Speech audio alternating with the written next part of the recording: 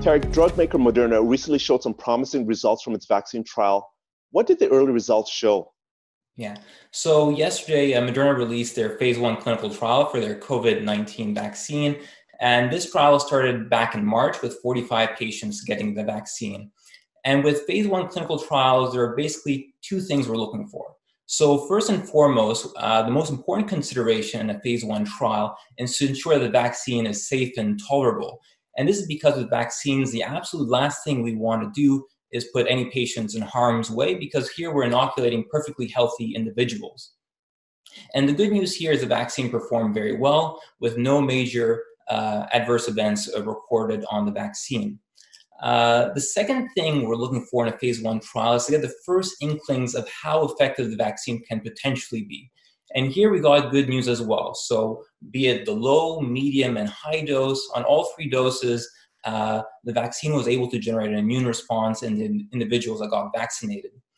So for instance, at the 25 microgram dose, the individuals that got the vaccine were generating binding antibodies roughly in line to what recovered COVID-19 patients are producing. And at the 100 microgram dose, patients were actually producing even more antibodies than what your typical COVID-19 patient is producing. So all in, despite it being a small sample size, the strong response across the board is very promising for the vaccine. Now, I understand that Moderna is using a new sort of technology or approach to vaccine development. Can you tell us what it is and what are some of the benefits of this approach? Yeah. So taking a step back, when it comes to developing vaccines, there are basically three main techniques that scientists use to make a vaccine. So the first is an inactivated viral vaccine. So this is basically the process we use to make the annual flu shot, where we grow the virus before disabling them so they can't cause harm. The second technique is a recombinant vaccine. And this is where we genetically engineer other viruses to create a COVID-19 vaccine. And this is basically the approach most companies are following. So J&J, Sanofi, JSK, they're all looking at doing recombinant vaccines. And last but not least, the newest kid on the block are mRNA vaccines. And this is basically what Moderna is trying to do.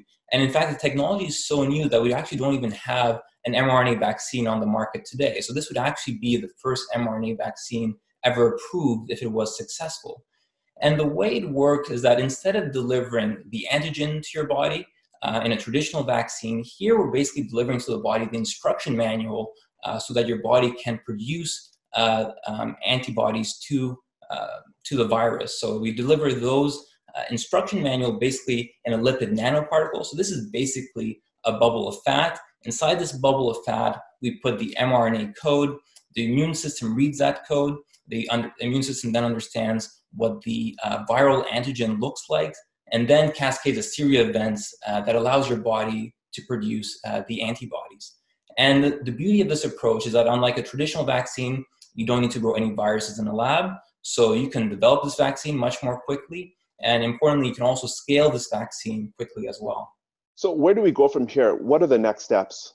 So for Moderna, the next step is to begin their phase 2 clinical trial. And they've gotten approval to fast track the phase 2 trial with the FDA, and that trial is set to begin any day now. And unlike a phase 1 trial where we're mainly testing for safety, with a phase 2 trial here, we're trying to get a better sense of effectiveness, as well as tweak what the ultimate dose should be for a phase 3 trial. So Moderna, for their phase 2 trial, is enrolling 600 patients versus just 45 patients in phase 1. And importantly, half of those patients now will be over 55 years of age versus young adults in phase 1. And this is important because older individuals tend not to produce as strong of an immune response to vaccines versus young adults. So if Moderna is able to generate similar immune response in older adults as they did in the phase 1 trial, and at the same time, if you don't get any adverse events on a safety side, this would actually bode very well for the vaccine and ultimate approval down the road. So Tariq, if all goes as planned, when can we expect a vaccine to be released? Yeah, so historically in the world of pharma, it's always dangerous to declare victory too early. 90% of drugs, fail clinical trials. 70% of vaccines also fail trials. That said, the phase 1 data from Moderna suggests that the odds here are above average. So a vaccine approval by the end of the fall is actually very much in the cards at the moment. It's important to remember, though, that even if Moderna is successful in getting approval, it takes time for them to scale the vaccine and production. So as such, initial doses will likely be reserved for frontline healthcare workers as well as high-risk individuals. But as we roll into 2021, Moderna expects that they can produce 1 billion vaccines annually on an annual run rate. And if you combine that with J&J, which is also looking to target 1 billion vaccines, if you look at Pfizer and BioNTech, they're also looking to produce hundreds of millions of doses. Combined, we can actually have potentially billions of doses by the end of next year. So at this point, I think it's not a matter of if we defeat COVID-19, it's really just a matter of when we defeat COVID-19. And if mRNA is successful, that timeline can move forward a few more months, and that would be a great victory. Tariq, thank you very much for your time. Yeah, thanks, Anthony.